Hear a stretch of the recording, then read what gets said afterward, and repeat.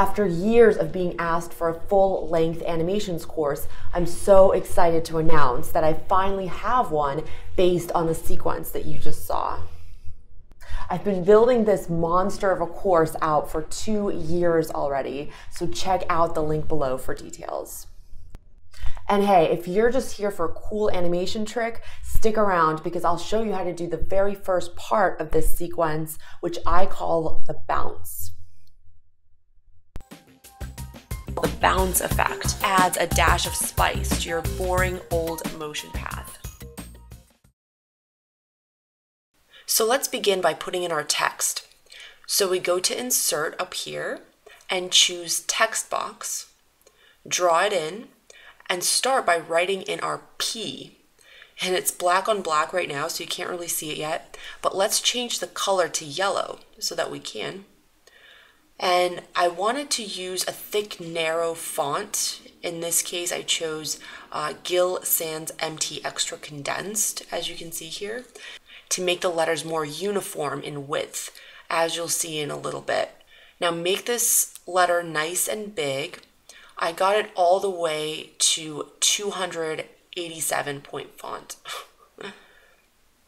You can use the same font that I used if you have it on your computer, or if you want, use a similar tall, narrow font with letters of similar width. Okay, now that we have our first letter, let's duplicate it 4 times by hitting Control D. And let's distribute these across the slide. Doesn't have to be perfect at all. We'll fix it in a little bit. And now replace the P's with the O, W, E, and R. You can now see how the letters are indeed very similar in width. So to even this out, let's select everything by clicking and dragging our mouse over everything, then going to Arrange, Align, then making sure Align to Slide is checked. If it's not checked, then check it and come back to this menu. Since we have that done, we now just say Distribute Horizontally. So they're all well distributed across the slide. Now one final time, go to Arrange, Align again, and say Align Middle this time.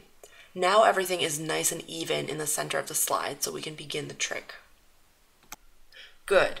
Now we want these letters to actually come from outside the slide and end up here. The P, W, and R come in from the top, and the O and the E come in from the bottom. For a really easy way to do it, we could simply add a fly in entrance effect by going to the animation tab and choosing fly in. Super easy, but it won't have that cool little bounce at the end, which is the whole point. Let's just hit Control Z to undo that. So to get the bounce, we have to use a motion path. It's a little more complicated, but it's actually worth doing because it's a technique that can be very useful for animation later on.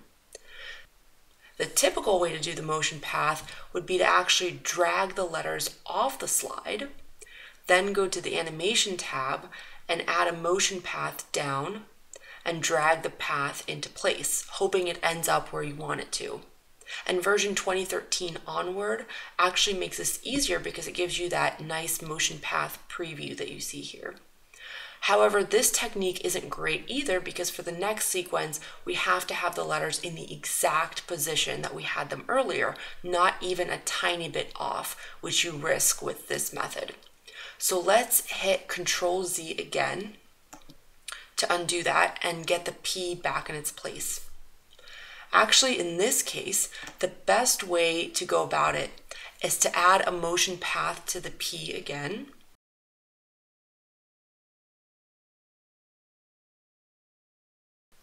Then go to Effect Options and make it go upward.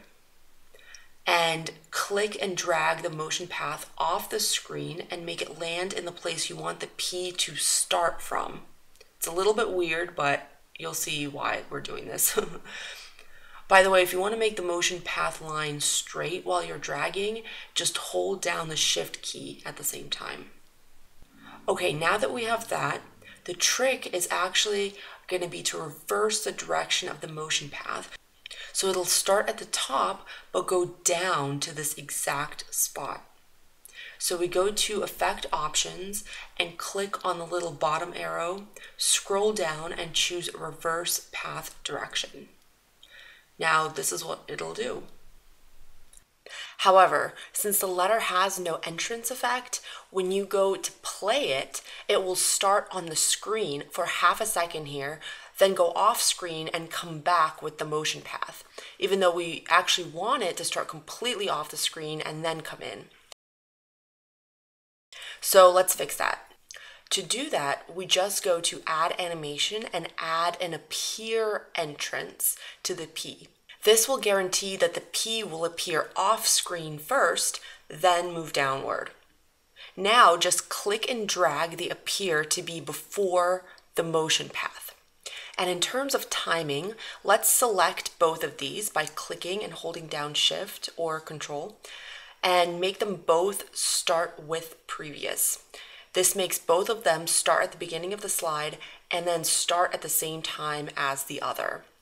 Change the timing of the motion path to 1 second. Now let's give the motion path that little bounce that we saw earlier, which is the whole reason that we're doing motion paths here in the first place. So we go to Effect Options. This time click on the little square under the arrow, and first of all take out the smooth start and smooth end. Now add a bounce effect here. For the 1 second duration that we have, I recommend the bounce being 0.7, just from what worked for me and what I did for the intro video, but you can play around with it if you want. Okay, now the P looks great, starts off the screen, then comes in with that bounce. So let's spread this animation to the other letters. So if we have PowerPoint 2010 or later, the easiest way to do this is to use the animation painter here, which copies the animations from one object to another. And to do this, we click on the P, and then we double click on the animation painter over here. And it works, by the way, just like the format painter, which copies the format of one object to another. So then we just click on the W and the R. So now both the motion path and the appear animation will be copied, as you can see on the timeline. And of course, we can also use the animation painter to do the same thing for the O, and we'll just have to change the motion path here. Hold Shift again and pull it down. Then make sure the O is selected. Then use the animation painter again, double click, and then click on the E to transfer everything. If you have an earlier version of PowerPoint that doesn't have the animation painter, there's two things that you can do. You can either recreate all of the animations on every letter, which is actually not too tough since we just have 5 letters, but actually let me show you an even easier workaround. First, we insert the P just like we did before, but this time, instead of duplicating and aligning like what we did previously, we actually add the animations right to the P before we do anything else. So add the motion path and the appear animation. Only after you're done with that do you then duplicate the P and then align everything and then change the letters.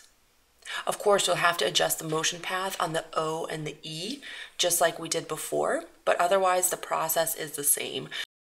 So essentially this is all the same steps that we did, just in a little bit of a different order.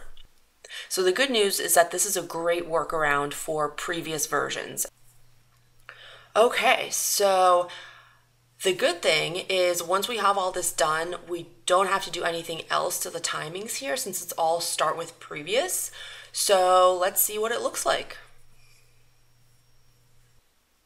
Perfect, we're finally done with these letters. And that wraps up the very first part of this long animation sequence. Hope you enjoyed that little bit, regardless of whether you're interested in the full course. And of course, if you are, the link to that is in the description below. So thanks so much for watching, especially if you stuck with me all the way to the end. Please comment, like, and subscribe if you want to see more videos. And of course, see you for my next one.